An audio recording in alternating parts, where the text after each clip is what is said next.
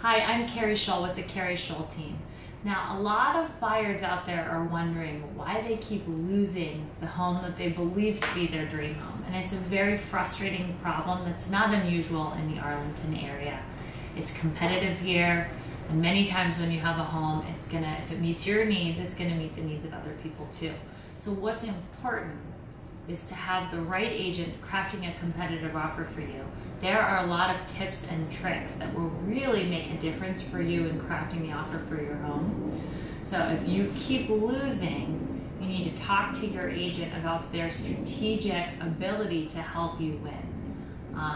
And if you find that you're losing and you're not listening to some of the advice from your real estate agent, it's probably important to sit back down and find out why they're giving you the advice they're giving you and how you can get comfortable with some of the things that will make you more competitive.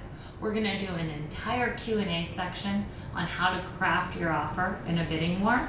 So if you're thinking about how to get better at crafting offers, please watch that series below. If you have more questions, let us know. We're happy to answer your questions. Thanks so much. Have a great day.